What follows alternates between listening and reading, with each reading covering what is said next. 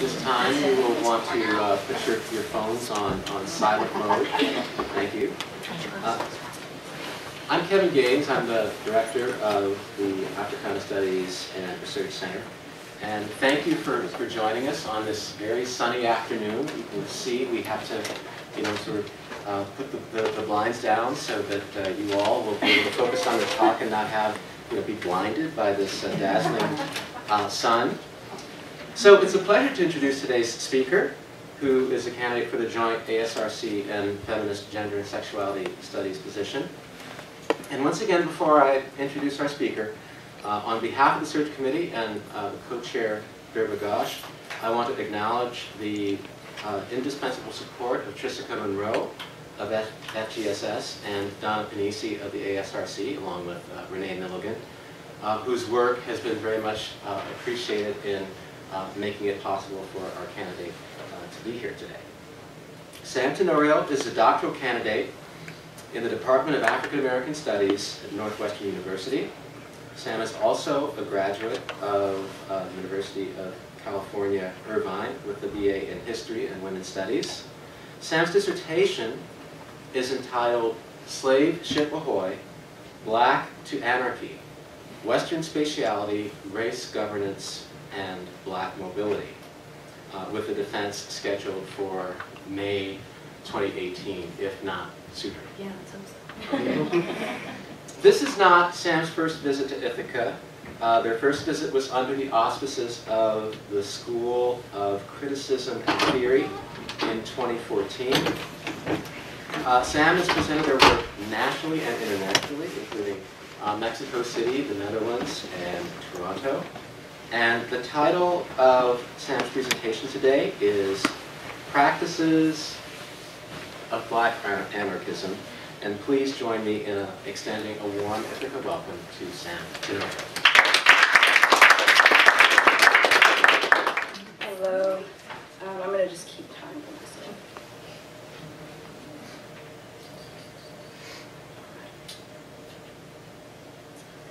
So good afternoon, and thank you for having me. It's a little bit, there's like some mood lighting in here. Please don't fall asleep. I promise to do my best not to bore you.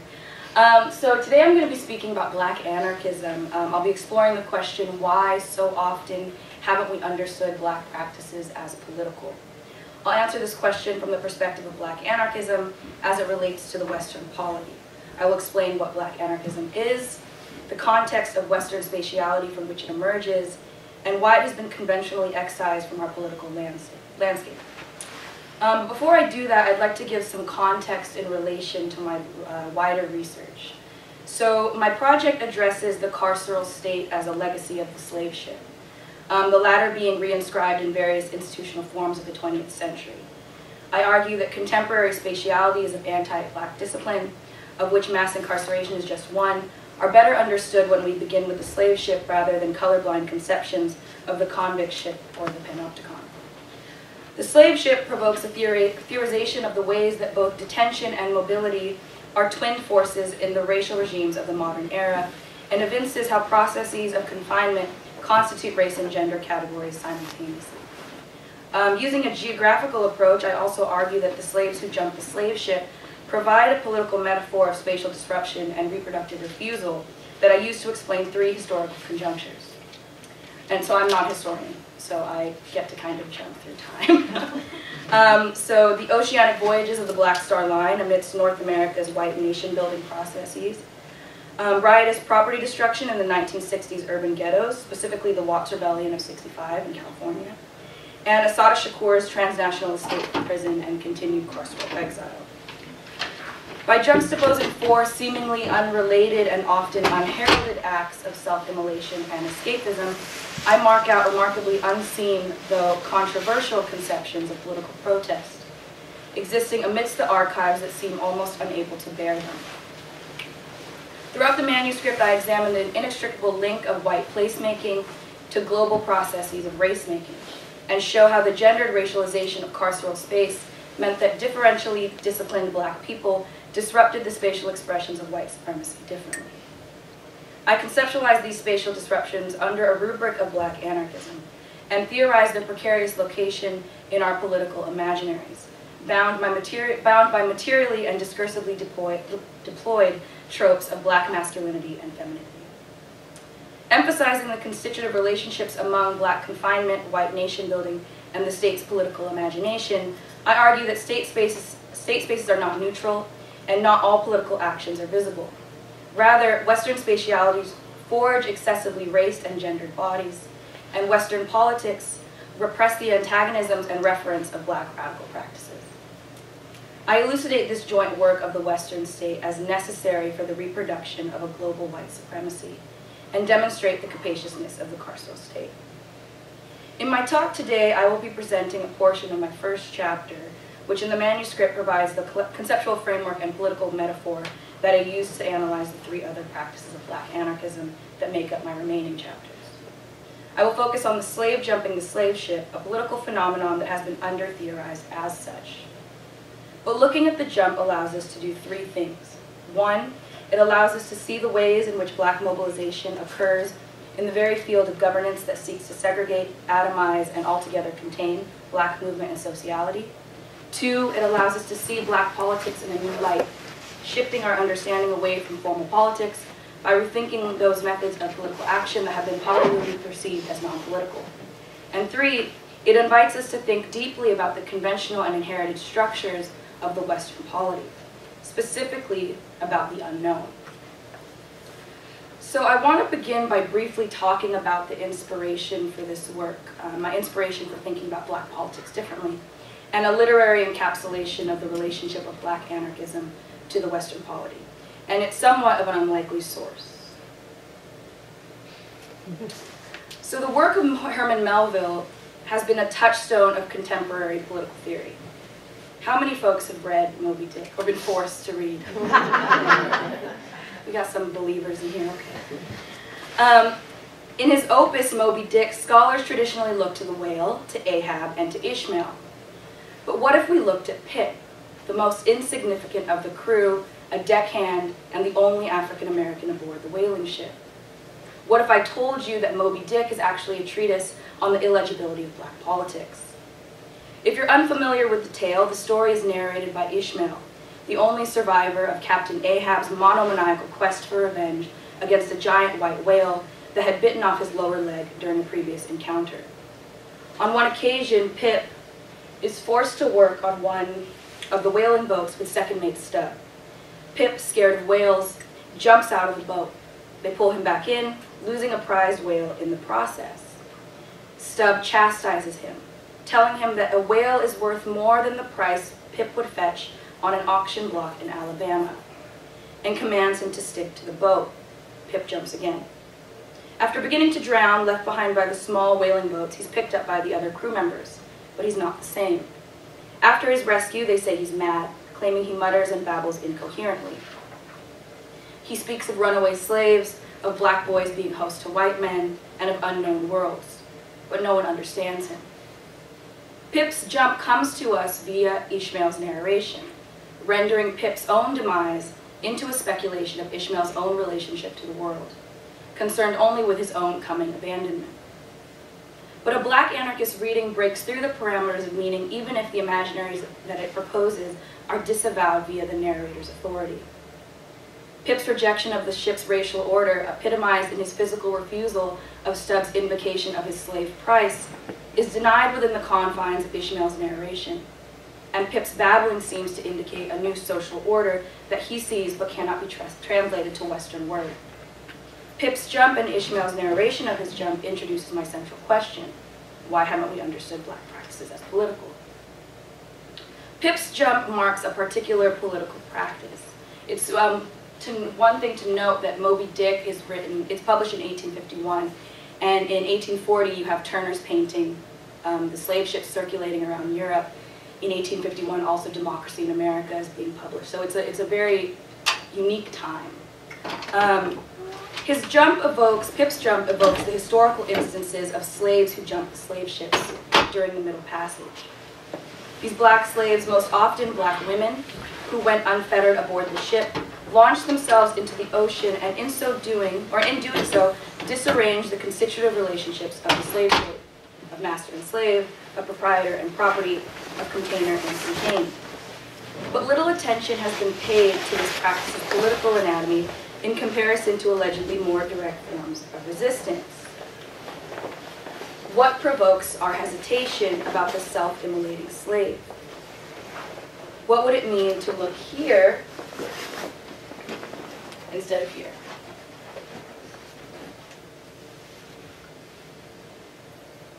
Pip's jump and the jumps of actual slaves encapsulate a formation of black politics that need to be discerned. While I argue for a black anarchist account of these jumps, it is important to clarify that this account arrives within a larger schema of black politics, where the latter is understood to signal the challenge to racial inflections of governance. Black politics is the disruption of the requirements and relationships drawn by a colonial racial terms of order. Black anarchism, a species of black politics, then refers to the practices that enact new ways of being through an exertion of racial chaos in violation of the centralized authority of whiteness. As a practice of self-immolation and escapism, the slave who jumps the slave ship illumes an ever-expansive white authority at the dehumanizing cost of the slave position, and disruptively re-inhabits the immobilizing boundaries that constitute the racial order aboard the ship. Challenging the colonial racial state but running counter to dominant definitions of political opposition, the practice of jumping the slave ship sits uncomfortably in an archive that cannot bear it. Yet I am not attempting to recover it as a resistance to offer a corrective. Instead, I appreciate its unrecognizability. I grasp the critical purchase of the jump as it enunciates the limit of our political understanding and offers one glimpse at the antagonism of black anarchist protest to the Western liberal tradition. By plumbing the relationship of these practices to the colonial racial system of governance in which they occur as dissent, but which popularly narrate them as non-political, one stands to question our conventional definitions of black politics as electoral, state-centered, procedural, and based on a model of means and ends, which often circumscribe our interpretations of what it means to practice radical politics. But to understand the black anarchistic inflection of the slave's jump from the slave ship, we must first break from a conception of the slave ship as simply a place where slavery occurred, and instead appreciate the central role played by the ship as a spatial apparatus that constitutes the chattel slave. As such, when the slave jumps, she disrupts not only a single space, but the social order that is both constituted and maintained by its built environment. The system of governance, this Western regulation that is experienced by both Pip and the slaves he comes to represent, is at once a set of requirements and a system of confinements. The intimacy of the ship brought with it an anxiety of maintaining divisions, and spatial mechanisms were implemented to counter this proximity. Enslavement is containment, pays Stephanie Camp, and its defining characteristic aboard the slave ship was the barricado. This was a strong wooden barrier 10 feet high that bisected the ship near the mainmast and extended about 2 feet over each side of the vessel, spiked and fitted with swivel guns at the top, as well as peepholes through which the crew could fire pistols and muskets. The wall was used to keep the male from the female slaves, but also as a defensive barrier behind which the crew could retreat onto the female side to quell insurrections. Ultimately, it was an installation added to the ship whenever the slaves were on the main deck, from which the crew guarded and controlled the enslaved. So rather than think of space as an inert and/or empty vessel that we simply occupy, scholars of space have challenged us to consider how space produces particular bodies, identities, and positions. From this perspective, space is a medium that is constantly being made by its dynamic constitutive elements. Though plans and structures do not set our absolute limits, spatial environments are the context for everyday life and the expression of social relations. The slave ship is designed and produced through labor, but its meaning and its reality as a space are formed and transformed by how it is perceived and lived by social actors. Rather than continue to propagate the narrative that the ships of the Middle Passage are simply a bastardization of an otherwise respectable history of maritime architecture, I espouse Lefebvre's theory that, quote, physical space has no reality without the energy that is deployed within it. The use of space is the constitution of that space. In fact, we peel away at the sterile rationality that is often applied to architecture when we realize that in reality, the slave ship itself administers a relation of race-gender domination. The slave ship comes into being as it houses the slaves, regulating their movement, propagating their torture, and preventing their escape. The narrative that maintains architecture's innocence is only possible because of a reliance on the illusion of transparency, wherein space is understood as being free of secrecy. This is not to say that the forces that produce the slave ship should be confused with or reduced to ideology in such a way that privileges a fully developed intentionality behind each mechanism, but rather understood as practices that constitute and codify relationships in the ship's socius. The slave ship is an architecture that emerges in its operation. Those consigned to its journey are equally made according to these practices, orientation by a determination of how these bodies dwell. Racial blackness is a social relationality rather than an identity, and this dwelling can be understood to constitute blackness. Blackness emerges from a process of ordering that consists of a series of spatial arrangements, the imposition of segregation and policing that functions to order society, as well as the sedentarizing techniques, both discursive and material, that are employed when black people are out of place.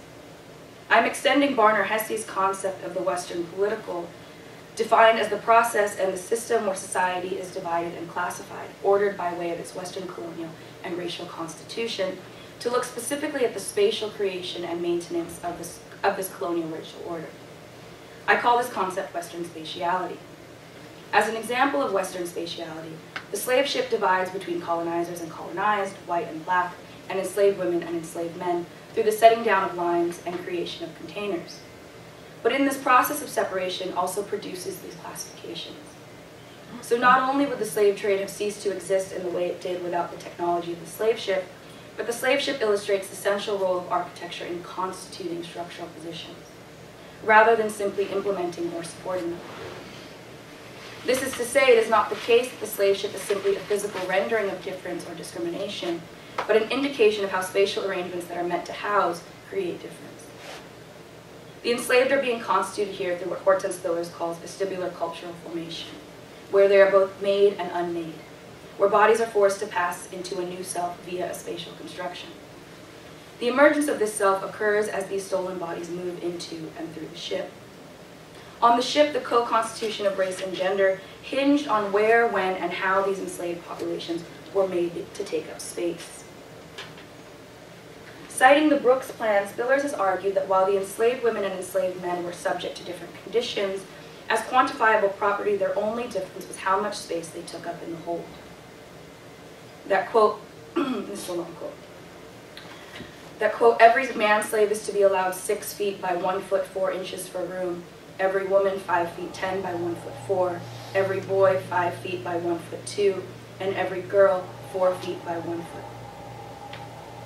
How slaves were configured in the hold was deliberate, carefully arranged so as not to let the slaves sit aboard the ship as passengers. Slave ships were consciously overpopulated, and their spatial configuration was at the heart of the slave's structural position as non-human. The spatial processes that mark out these bodies are incomplete but continuous. Alongside the hold, there's the barricado that I mentioned earlier, which was meant to mitigate the damage of rebellion by keeping the men to one side and violently striking them down from the side of the enslaved women and children. The separation gave crewmen even greater sexual access to the women who were located on the gun deck along with them. The nettings allowed slave women to go unfettered, lending credence to Catherine McKittrick's claim that, quote, locations of captivity initiate a different sense of place through which black women can manipulate the categories and sites that constrain them, end quote. However, this relative liberty meant that the disciplinary production of the classification enslaved woman often occurred through their illimitable sexual exploitation by white slavers. Named docile in their separation from enslaved black men, and hypersexual in their intimate proximity to the vulgar proclivities of the white crew, the enslaved black woman's position was formed through her spatial orientation. While all slaves were vulnerable to sexual violence, black women were especially at risk, and their bodies were made the intentional locus through which the white crew compelled compliance. This captivity was meant to make visible, fabricated qualities such as violence and sexual lasciviousness, and name them inherent to black populations, marking differences between the enslaved, but also between them and their captors. The slave ship produces the captive body, but the slave ship also serves as the site of this talk because it evinces the impossibility of an absolute spatial governance. It demonstrates the anxiety of securing stability in society's impossible attempt to achieve an absolute state. It is a space of perpetual motion sailing across the Atlantic, in between seemingly coherent places, which brings with it an uncertainty that must be continually studied and reconstituted through the production and maintenance of a fixed social order via the sedentarizing spatial practices I just discussed. In the gaps, or better still, producing these gaps, are practices of rupture. These are the leaps that attempt to move beyond the master's firm grip.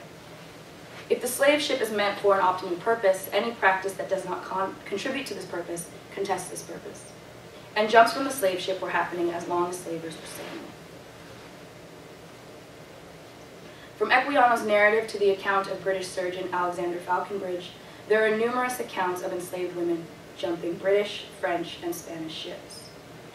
It was widely practiced by the enslaved and widely feared by the crews. However, there are cases when large groups of 30 to 100 slaves were known to have jumped. These jumps often occurred when unshackled enslaved women gave the crew ye slit, successful if they were able to dodge the netting and the rescue parties that sought to return them. The slaves' jump provide a blueprint for what can be called a black geography, which provide a different red-black vantage point from which to understand the production of segregated space. Exposing the classificatory spatial practices of the colonial racial order as they transgress them, these jumps also serve to reconfigure them. The effect of the slave's jump is not only the master's potential loss of individual property, but a breach of his spatial dominion and his command over the life of the slave. While seemingly minute in the grander scheme of slavery, the slave's disruptive re-inhabitation of the ship to live in a new accord with the ship's built environment that was not previously intended by design is a spatial transgression that questions the fundamental colonial racial relations that emerge from and structure the ship's existence. As such, the slave's jump can be understood as an attempt to open a new structural relationship. Yet, does the jump's total refusal, coupled with the absence of a prescription of this new relationship, augur its political limit? I turn to anarchist theory here because it can provide a framework of political practice that is neither beholden to any existing structures or centralizing authority, nor bound to any preordained alternative. I am offering anarchism as a method or practice rather than a strict ideology.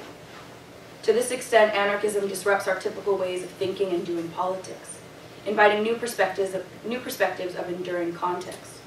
In short, it allows us to overcome the state as the sole frame for subject formation and transformative discourse and mobilization, as well as newly understand the slave's jump from the slave ship. To think about black anarchism is to reveal the productive intersection of anarchist modalities and black radical politics. Black anarchism is, of course, a kind of double descriptive.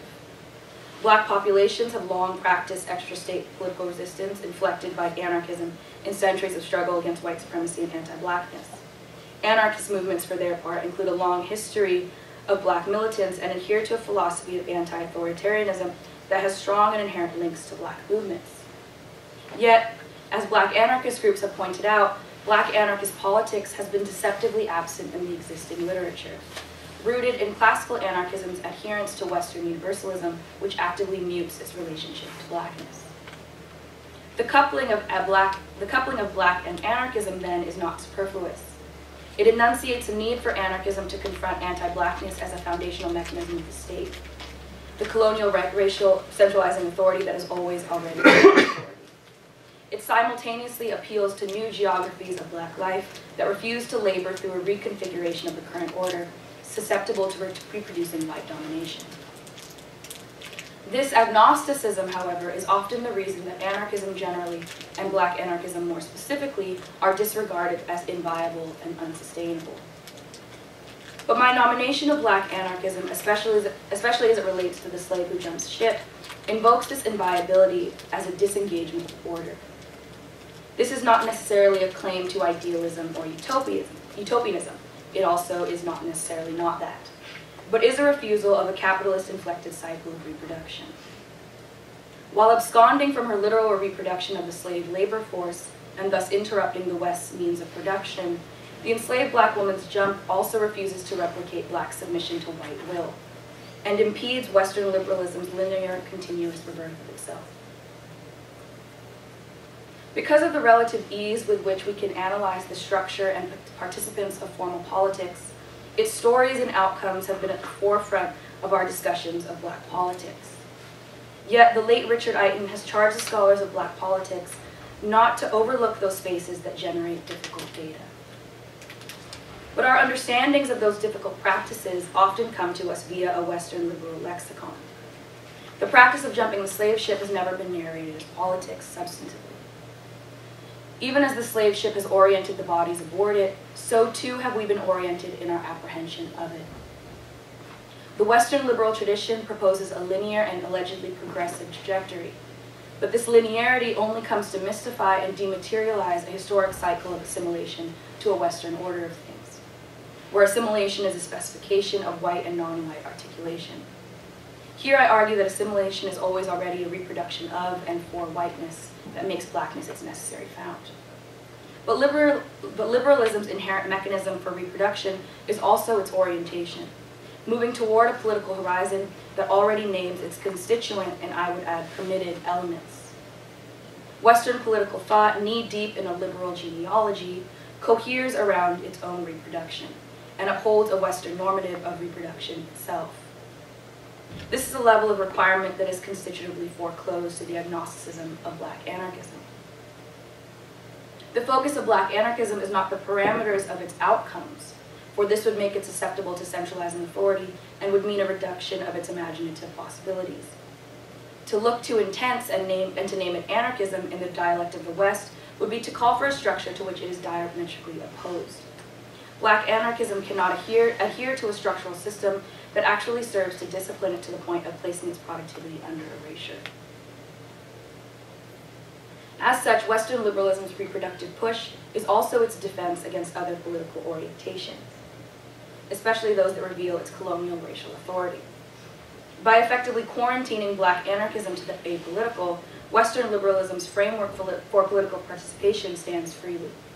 Black anarchism requires the undisciplined. Where many call for forms of dissent that respect the wider system of political propriety, the Jump asserts a method of political practice that calls out this system as farce. And while Black practices are often vilified as anarchy, their anarchistic quality may in fact actually be their productivity. Like a performance, the ephemerality of the Jump of Black anarchist practices requires us to revalue emptiness, that which is neither viable nor prescriptive. It is their movement outside the frame of the given. Anarchy's counterpoint, law and order, the structure that is meant to give meaning to the conditions and position of both whites and blacks, is upended, even if only briefly. Critics have failed to understand the value of Black anarchism's expenditure, but this energy is only futile when we remain tied to the linearity of liberal progression. It is not merely the case that theorists are simply opposed to ascribing substantive political meaning, but that Black practices, and Black anarchist practices in particular, are antagonistic to the meaning-making of Western liberal democratic theory. Attempting to contest and exist outside a relation of domination, outside the very order that is meant to give meaning, the slave's jump is necessarily opaque. In our inherited understandings of Western politics and our inherited understandings of Black politics, both have traditionally agreed that Black anarchism is not politics. Our inheritance privileges hand-to-hand engagement with the enemy as the only viable form of critique, and relies on a reductive formula of means and ends, consequently pushing the self-immolating slave outside the frame. So I'm going to go into my section that's probably the most boring part of my chapter, because it's on insurance litigation, but I ask you to bear with me. So in the famous case of the Zong, the litigation... Light? What's that? Sorry. No, that's fine. Okay, that's better for me, thank you. In the famous case of the Zong, the litigation is based in the question of risk. The risk of loss by dehydration and the risk of loss by rebellion. What is not discussed in this case, but what serves as a somewhat obvious juxtaposition to those who are thrown in response to risk, are those who are in excess of risk because they jump. To be excessive in terms of insurance is to be too predictable, too likely, too probable for any underwriter to promise compensation. In terms of slave ships, rebellion is the most prominent example of an excess of risk in insurance underwriting. Rebellion was seen as almost guaranteed. The question becomes what differentiates rebellion, as it was alluded to in insurance underwriting and law, from slaves who jump overboard in self-immolation. The archive will tell you it is the difference of inherent vice. In other words, it is a foreseeable circumstance of the slave trade that slaves would try to kill themselves, and as such would not be covered by insurance. Yet the regulations become murkier as they continue. In Jones v. Schmoll, those that committed suicide after a rebellion were not covered due to inherent vice, but those that attempted to escape were part of the general average, which is what the owners of the Zong tried to claim with the insurers, general average. This line was drawn with the belief that the nomination inherent vice did not include the desire to be free. Such a demarcation reveals the uneasy attempt to set standards on the confluence of the terms rebellion, suicide, and escape. In all cases, the slave is always considered a threat, a risk. However, the presupposition of a desire for freedom skews our understanding of rebellion. How and why does one differentiate between those that commit suicide and those that attempt to escape in the case of those who jump? The archive is unsettled in its dealings with this circumstance. But what does become increasingly clear is how the archive of insurance litigation and underwriting depends on outcomes that retroactively determine intentionality. Maritime insurance litigation already constitutes a definition of rebellion that requires the physical loss of the ship to the control of the slaves by differentiating itself from escape. Yet in its move to differentiate between suicide and escape on the terms of desire, further illustrates its impact on the larger narrative of rebellion. The practice of the slave jumping the slave ship reveals the limits of such a series of delineations. How does one measure the desire to be free, especially in a system that relies purely on outcomes? The terms suicide, escape, and rebellion violently depoliticize the practice of jumping ship, not only because the terms are steeped in a moral calculus of both failure and honor, but because the practice of jumping ship only retains its political effect with the survival of the slave. Such a reduction imagines a particular trajectory for the success of resistance. In so doing, to dismiss self-immolation eases us out of the conundrum of difficult data, those acts that put pressure on our limited understanding of political practice. Maritime litigation, one of the primary archives from which we have come to study the experience of slaves aboard slave ships, has led us to rely on an outcome model that has thereby restricted us to an understanding of rebellion that requires a knowable end. To be limited to the prefigurative means to be characterized by the dismissal of any possibilities beyond the already existing.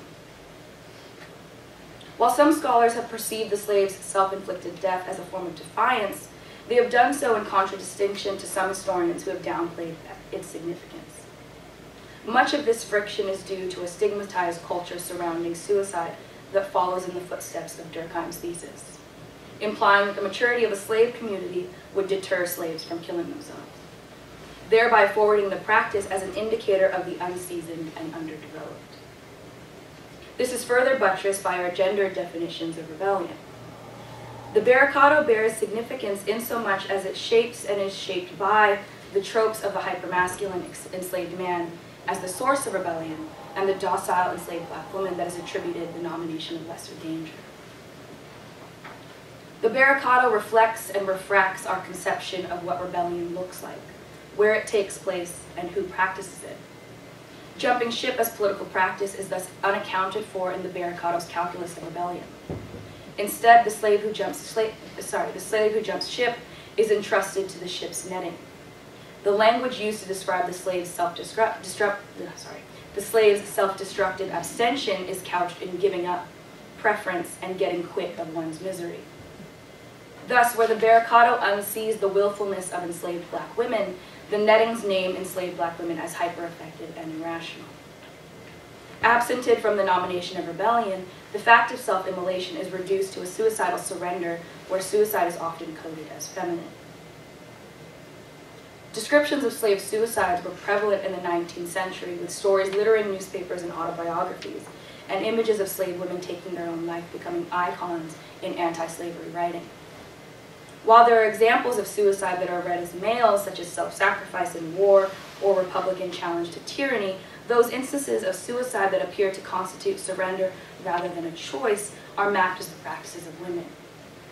Such a gendering of suicide not only presumes a legible intentionality, but is also circumscribed by a narrative structure that names men more willful than women. Unlike an armed uprising, which was often the provenance of enslaved men aboard the ship, self-immolation differs in its rejection of colonial racial authority through a practice of escape that antagonizes Western spatiality by threatening its arrangement of containment and the slave's position as contained, threatening the master's property, rule, and sovereignty, the master's order and the master order. Yet, the slave cannot dispose of her person without committing a sort of larceny. This theft is realized in the gratuitous punishment that is its consequence, meant to reassert the slave's non-human life and fungibility. The ocean, which was the primary portal of escape, was also what Hartman calls a loophole of retreat, a space of both freedom and captivity. This tension appears as the practice of jumping the slave ship sits antithetically against traditional analyses of political dissent. While it is not the death of the slave that is antagonistic to the master's will, but the self-immolation of the slave, this black anarchistic practice has no purchase. Not only unrecognizable because it lacks a viable outcome, but because it signifies a desire that eclipses the narrative of civil rights and emancipation. As such, slaves' self-immolation has been largely overlooked, an epistemic violence that effectively doubles the brutalization of the slave. Some have made the mistake of neglecting self-immolation as a political practice, either equating the slave's jump with immaturity or with hysteria. Such an assertion is at best an oversight, and at worst an indication of the West's specification of black political disengagement in the moment of rupture, where white jurisdiction and the ablation of black political practice is normalized without any reference to slavery's structural positions. By way of its presuppositions, the designations of insane or immature preemptively exclude any reference to the social death of the slave trade and the positions it engenders. Black anarchist practice is refused in narrative structure, and a history of colonial racial order is dematerialized. In other words, by foreclosing the referent, the slave's jump from the slave ship is easily excised from our political landscape. This is the antagonism of black anarchism's ephemerality and unreproductivity to a Western liberal order that coheres around its own repetition and reflection. So to conclude, I'd like to return to Pip. For me, what has always been most arresting about Pip's story is that after his jump, his speech, while clearly coherent when you read it, is heard as babble. It's heard as muttering. In this, we find the crisis of legibility at the heart of black anarchism. While Pip's jumps upend the social fabric of the ship, he rejects a position that is as yet unrecognizable as a position. So while this jump moves the slave out of place, the slave cannot be incorporated as the subject that the jump intends to invoke. Pip's attempt to speak, a deep and seemingly prophetic babble, clarifies the inability to bear witness to black suffering within the confines of Ishmael's narration. His black anarchist practice against the racial governance of the ship is untenable as political practice because racial governance is not yet understood as the ship's structure. The horizons of the Western political have shaped how black practices have been known, dictating how we understand dissent and protest outside of a prefigurative frame. This frame is itself an enclosure. Held to the standards of traditional Western political thought, the black anarchist movement of the slave's jump is deemed irrational and evacuated of any comprehensible political potential. Our deference to a conceptual terrain structured by a Western liberal political horizon has limited our purview, and any understanding of black anarchism has suffered. My work thus considers this conceptual terrain's value to the colonial racial order and the precarity of black unrest which serves to extend black subjection. The point is not simply to name these actions as political, but to recognize how the very understanding of what is political holds space for white supremacy and anti-blackness, denying the reference of black practices and restricting our imaginative futures. Western liberalism's political horizon is orientating. It constitutes our field of vision, establishing our view of what is and what is not in reach, marking out the known and familiar. Black anarchism works to push to the surface exactly those tensions and possibilities that are necessarily suppressed and denied. Thrusting themselves off the bulwarks and into the ocean, the slaves turn their back on this horizon. But the jump remains in the interval, in between a descent from slavery and any possible future outside its grasp, its prodigious slash falling on deaf ears. Thank you.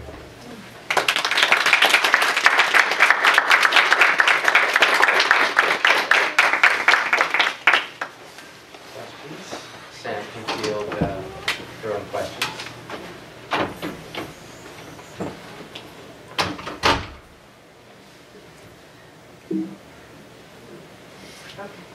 Yes.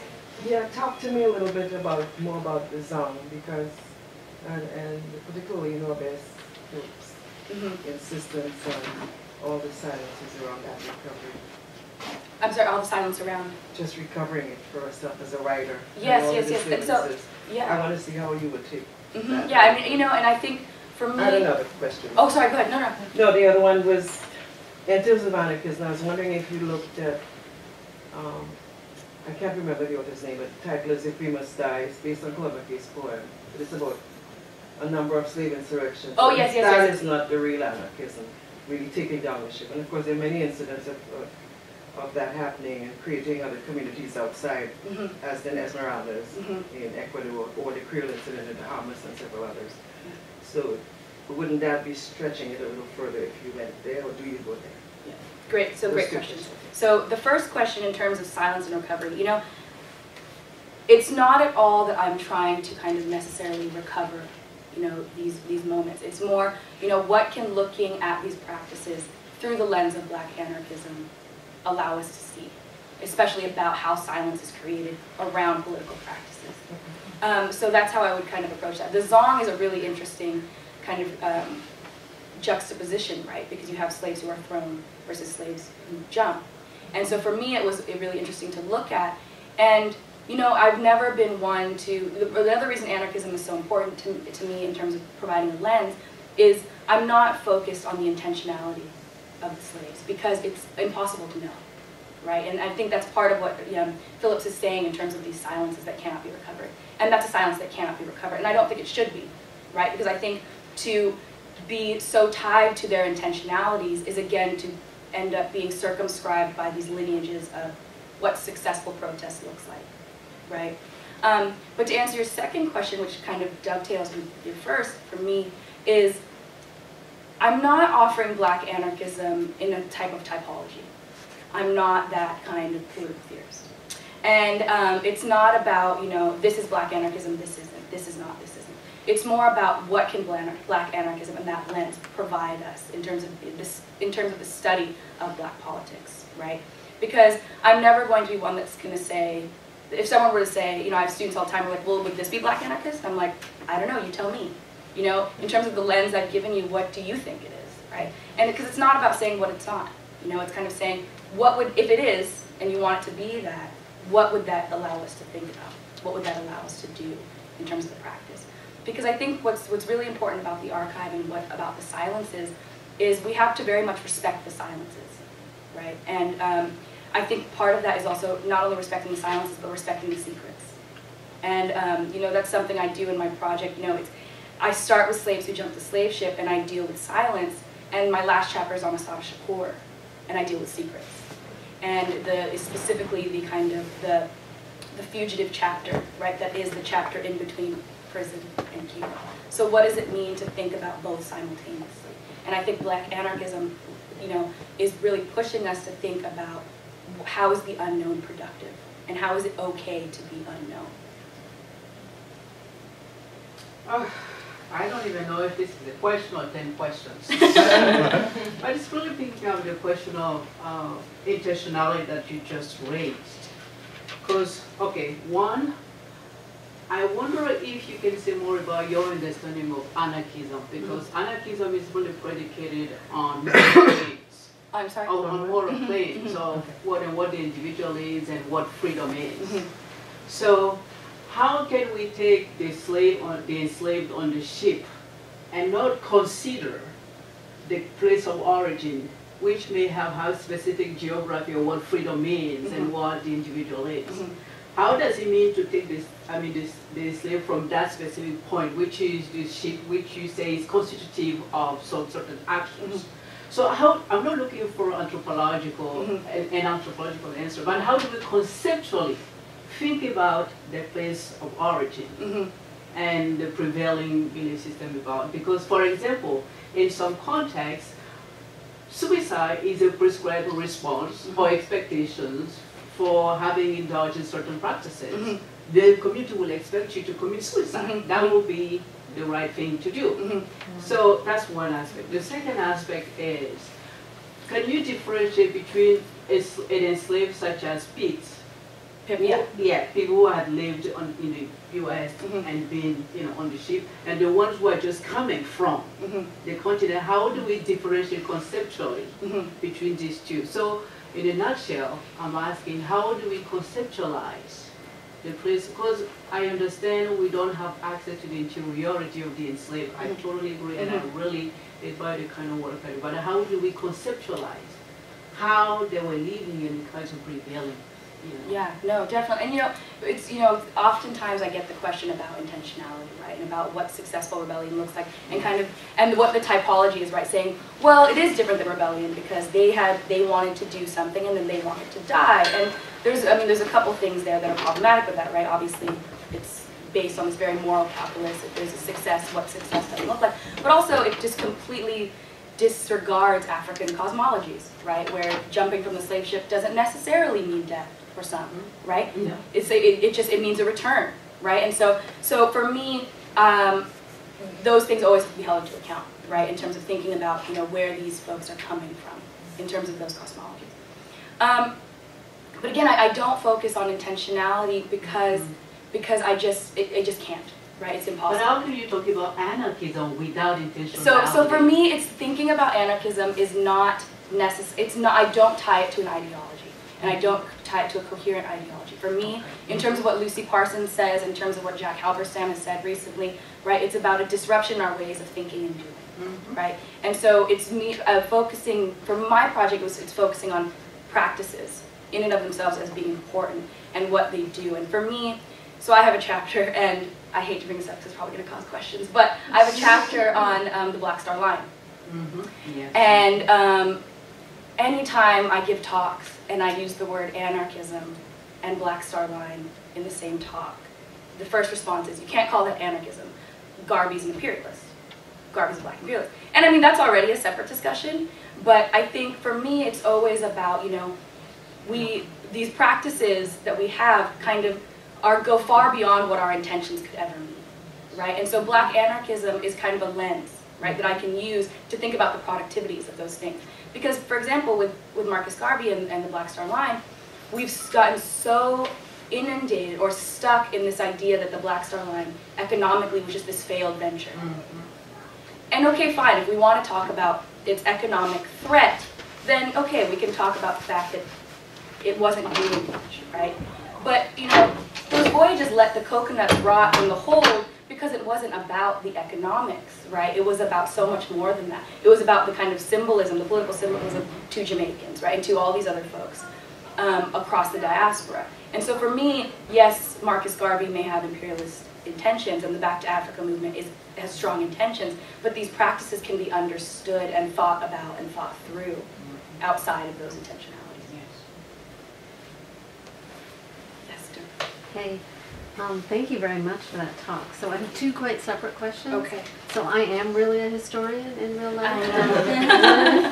I always get nervous when they raise their hand. One of the things I want you to spin out a little bit is I really love the way that you talked about the racialization of space on the slave ship. And I really appreciate the metaphor of the jump. And I was just super energized by thinking of the jump as a kind of deliberate act of a particular kind. But moving it forward through some of the other spaces that are racialized, like the prison,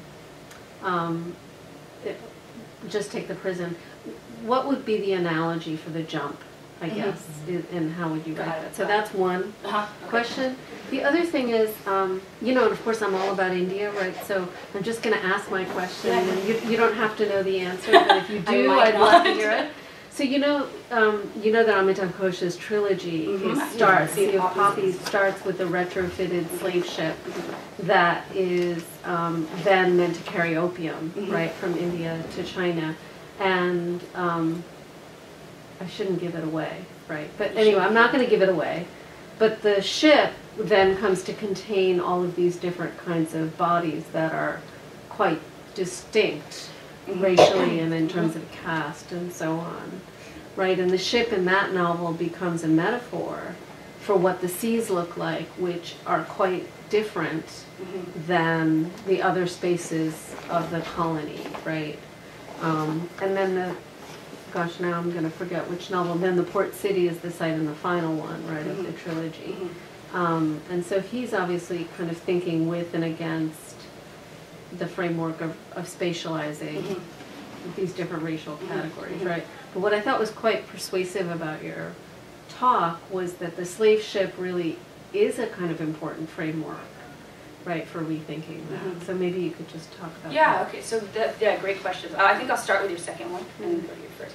So I don't know much about India, but I do know that what's really great about Amitabh Ghosh's work in terms of the Sea of Poppies and thinking about retrofitting is slave ships were retrofitted, right? It's not like when the slave trade started that they already had ships made for, you know,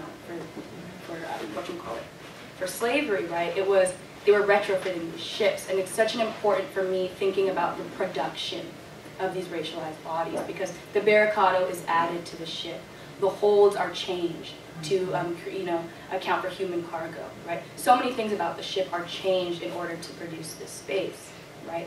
And part of it is, you know, they're doing it as it goes, right? So the barricado wasn't there in the very beginning, right? The barricado becomes something that they install because of these problems, these quote-unquote problems that they're having. So I think, you know, retrofitting is something I'm always thinking about, and how spaces are always being fixed and moved. And that's part of the reason why ships are so important as the kind of analogy, or the origin story is what I call it, in terms of thinking about carcerality, right? Because we're so often, we have origin stories about mass incarceration, right? We have Foucault, Discipline and Punish, and the kind of peddling of Bentham's panopticon, and then we have Michelle Alexander's The New Jim Crow. We have all these origin stories. And a lot of those origin stories, either they don't account for racialized bodies and racialized history, which is Foucault's issue, and then, you know, with Michelle Alexander's work, she takes a rather liberal lineage, right? And she kind of has a liberal take on what the solution is to the prison. She says it needs reform, right? It's a discrimination issue. But both of those think about carcerality as something very fixed, right? And by beginning with those types of things, we end up having an understanding of carcerality that's very fixed. And with Black populations, you have to think about how punishment has always been about movement. With Black populations, with forced movement, and you know, in terms of slavery, and today in terms of electronic monitoring, right, and kind of surveillance.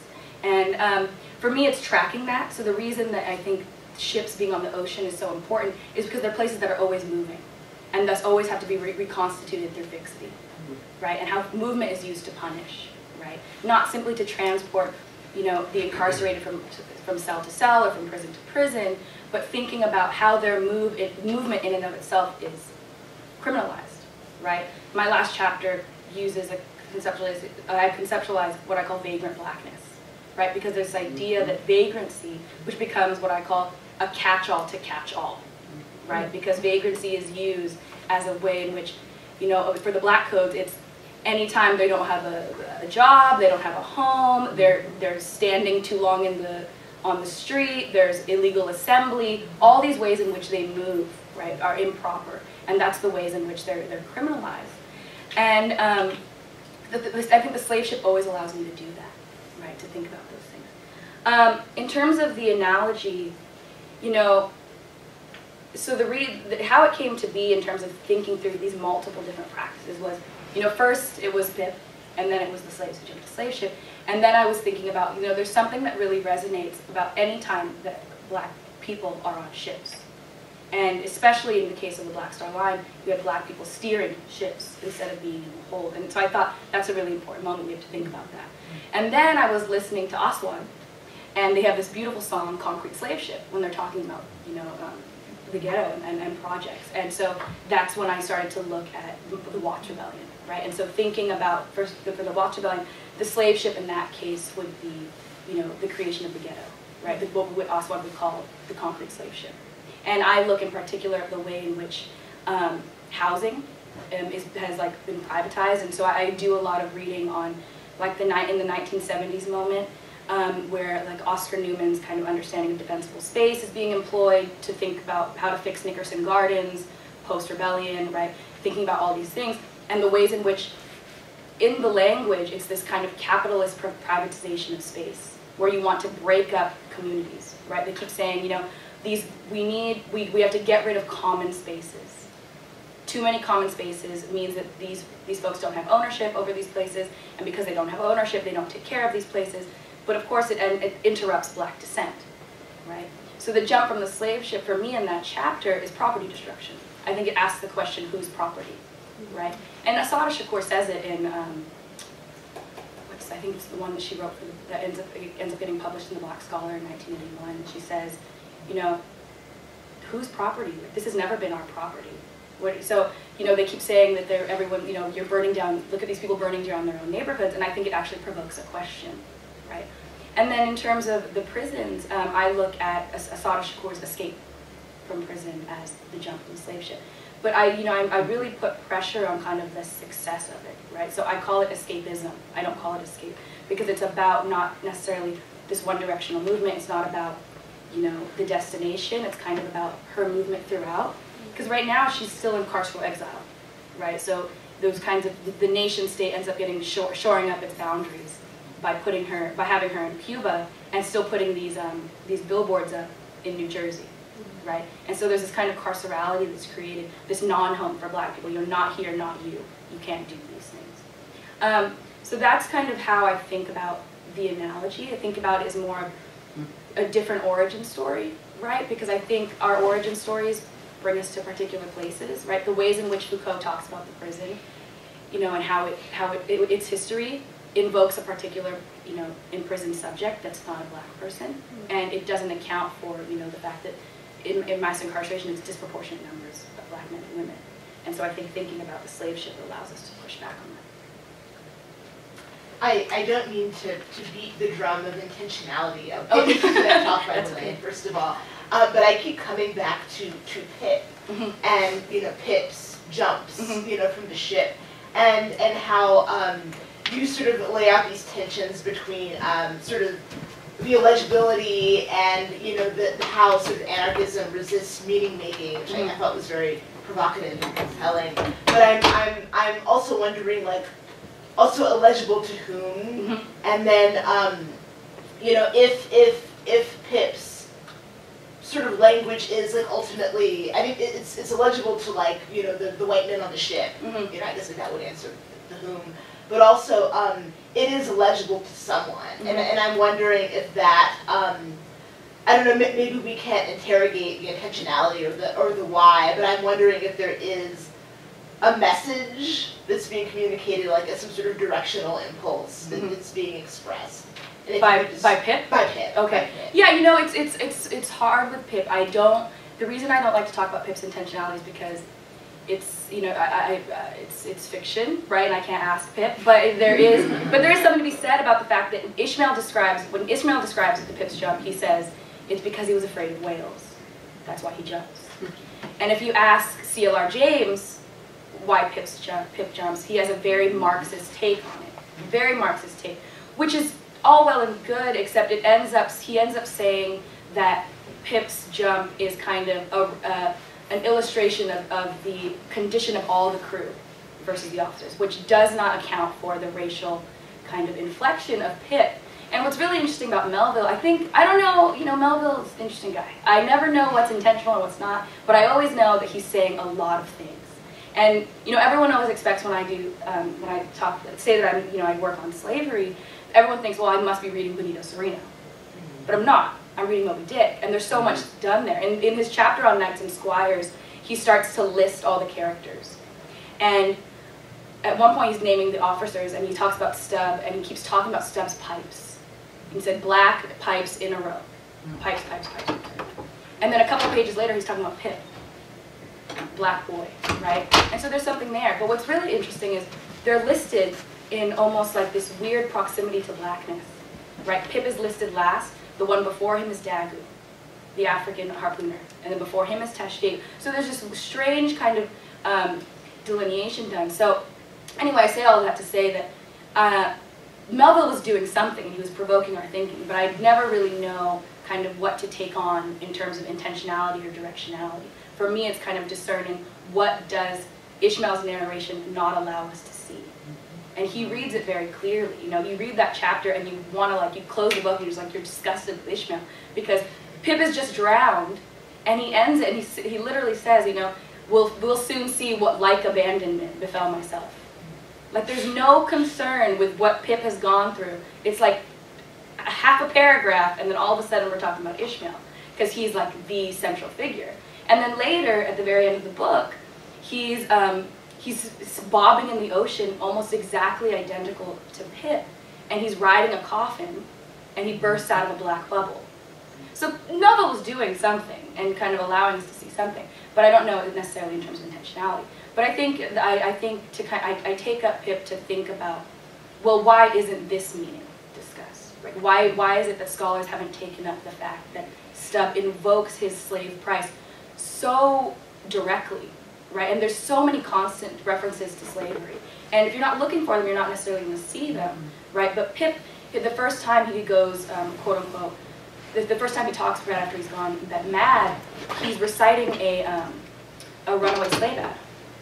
And he goes, Pip, Pip, where's Pip? 5 foot tall, da da da, dark and like this is he's reciting a runaway slave ad. And so you have to think about that, right? And so I'm always thinking about the Maroons. I'm always thinking about runaway slaves. I'm always thinking about fugitivity. And I couldn't cover it all within the dissertation, but it was kind of me thinking conceptually and me looking at these different historical moments. But I never want to say, well, that's just because I've said these 4 things are anarchism, then these 18 things aren't. Right? Yes? You might have actually, I'm sorry, I was a few minutes late, so you might have mentioned this before in your talk.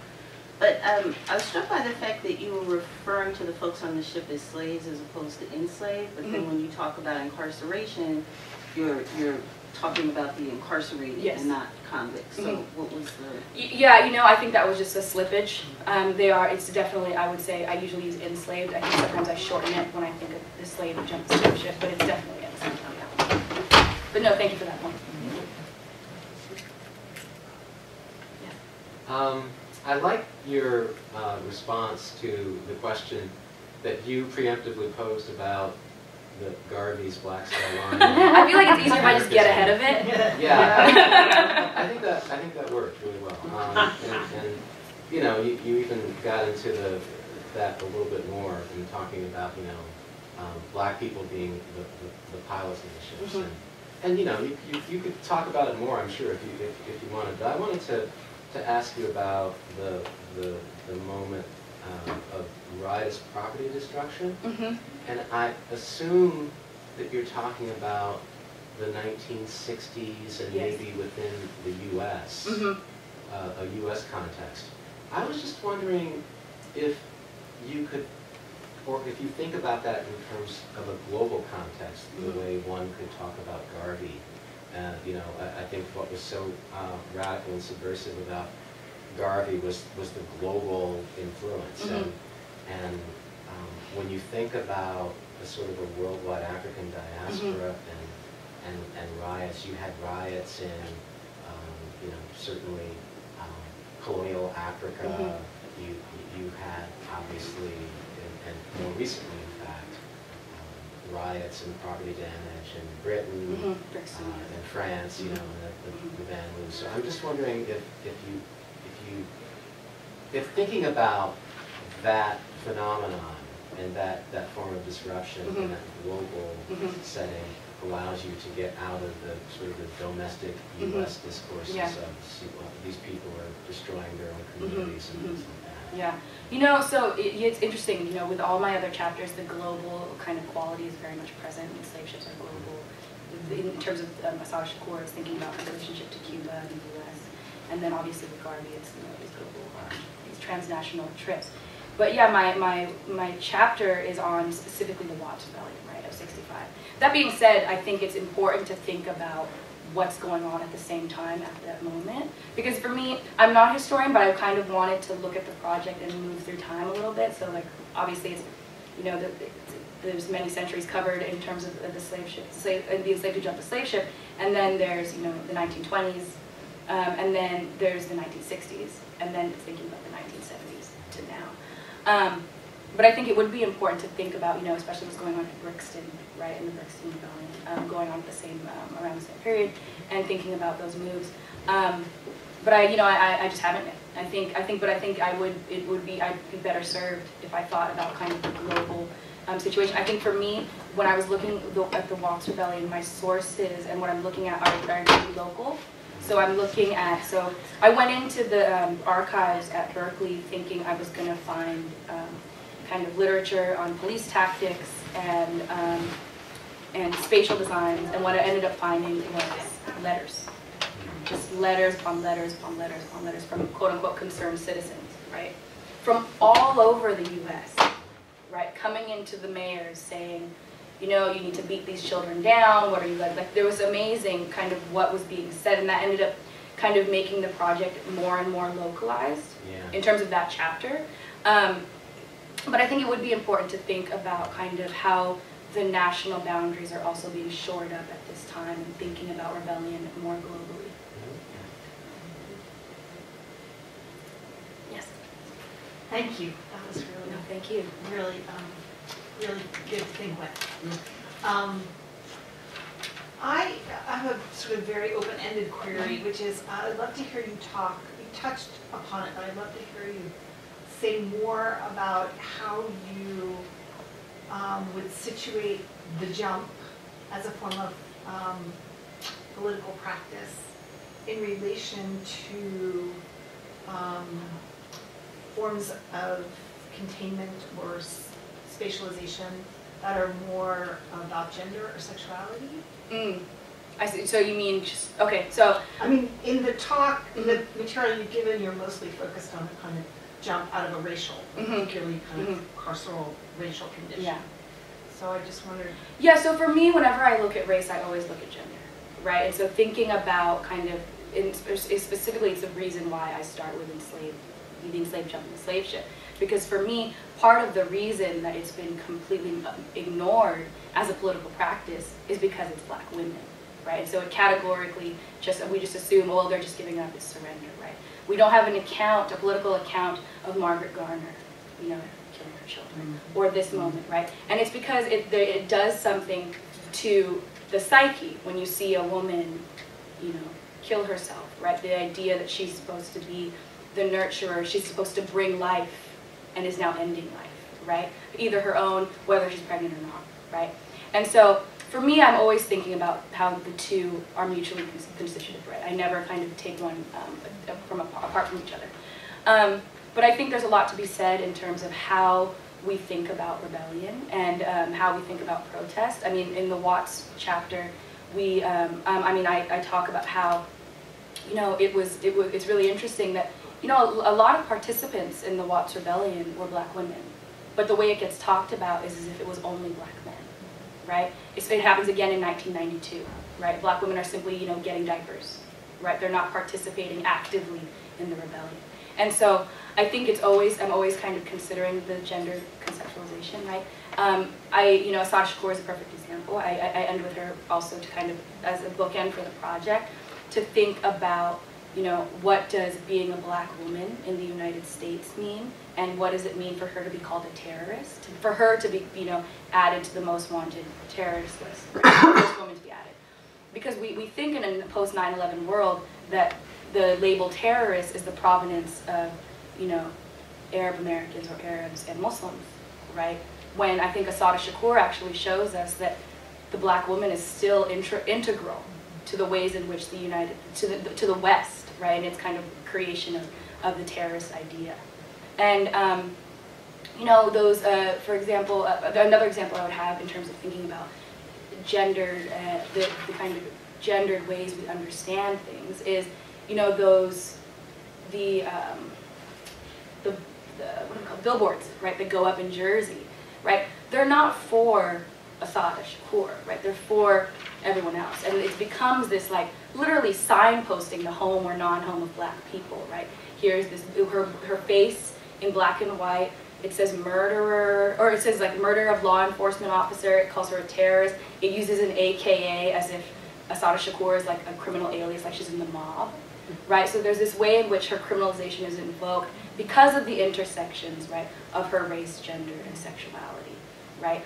And you know, Victoria Law has done a lot of work on this in terms of thinking about protests in prisons. We often think that protest is just something that does not happen in women's prisons, right? But the August Rebellion of '74 will tell you differently, and Assata Shakur will tell you differently. And for me, it's thinking about, well, how are these silences created? And I think it very much has to do with the ways in which these folks are interrupting reproduction in a very particular way that is, you know, kind of is mystified in the kind of in the Western liberal tradition.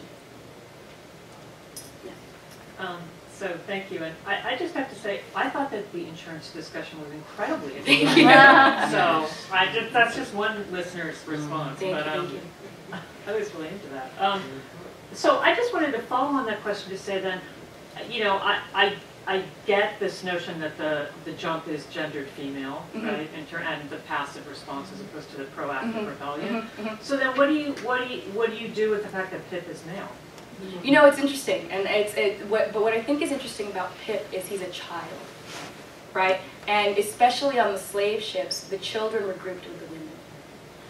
And so I think what's really interesting about that is there's kind of, again, there's this infantilization of Black people generally, but specifically Black women, right? And this kind of idea that they must be with the women, right? Even though, you know, we don't know where the parents of these children are. I mean, they could only have a father that's still alive, and they could be on the other side, but they're grouped with the women. And so for me, thinking about Pip always means thinking about the ways in which infantilization is often gendered, which it often means thinking about children and women that are often grouped together. In prisons, you have to think about, so in prison architecture, there's a shift in the early, I believe it's the early 80s, from the telephone pole style of prisons to a kind of campus style. And what's interesting about the campus style is it was a style that was used to house juveniles and women, because the idea was they needed increased supervision. And so there's a way in which thinking about children, about Black children, always requires us to think about who they're often paired with. That being said, he's a boy, right? But I think there's no women on Moby Dick's boat, on the Pequod. But I think it's a good point, and I'm always thinking about kind of the ways in which also, you know, Black women are never really gendered as quote unquote women, right? Their gender is always built in excess, right? In contradistinction to white women. So they're always pushing against or in excess of our categories. Yes. Sorry, I just have to ask one more question. I guess the moderator's prerogative or whatever. But anyway, the images that you used, Yes. There was one really striking one that I think opens up these questions of the sort of spatial dimension of the slave ship. And it's the one where someone is jumping through the netting. And then on the below deck you have I don't know, I guess the captives who were sort of crammed in there. And I just had a question about the provenance of that particular image, and if you could just talk a little bit more about, you know, the apparent revolt and revolts of you know, a different character taking place on top as opposed to what's going on in the bottom, and this one person on the bottom who is sort of physically sort of lashing out while the others at least more still. Mhm. So if you could just talk more about Yeah, that, so this the image is, and where it comes from. yeah, the image is, it's interesting. If you try to look up slaves who jumped a slave ship, it's very hard to find an image. Very, very hard. And so this image and the image of the slave rebellion, right? The rebellion of the enslaved, where there's all this fighting and there's 3 enslaved folks jumping off. Those are like the only 2 pictures that you can find. And so what's interesting about, first of all, what's always struck me is the ways in which the bodies are rather ungendered, right? So you can't see what who is jumping, which is so interesting because in the narratives, in the autobiographies that you'll find like Equiano or in Alexander Falconbridge's account, or even when you look at ship logs, it's almost always women that are jumping, right? And I think what's interesting about this one is also there's, it's not clear if there's a rebellion happening right now, but it seems that way. But again, the only time you find images of slaves jumping ship is when it's counterposed to rebellion. Which is again interesting because in the archives, it's often something that's done just whenever they're able to slip free, right? It's not like it's necessarily a response to the rebellion. And what's interesting about these illustrations is it's always how it's posed, right? The rebellion being the response to the hold, the jump being a response to the rebellion. And so it's hard, right, because we don't have photographs, right? We just have artist renderings. And I think, again, those artist renderings are just as kind of suspect as, the ship's logs, right? The ways in which the enslaved who jumped the slave ship are talked about, right? Because their references are actually quite brief to them, right? It's this, they're in the slave ship, Lawrence, there's like in, 300 pages of microfilm, there's like one reference to 2 woman slaves who jumped, but we rescued them with their, so there's really interesting language also used. But it's interesting because it wasn't happening during rebellion, right? And it's literally like, they talk about the weather that day, and they talk about how they counted earlier that day, and then it says this, and then it just moves on to the next one. And so there's a way in which the artist renderings always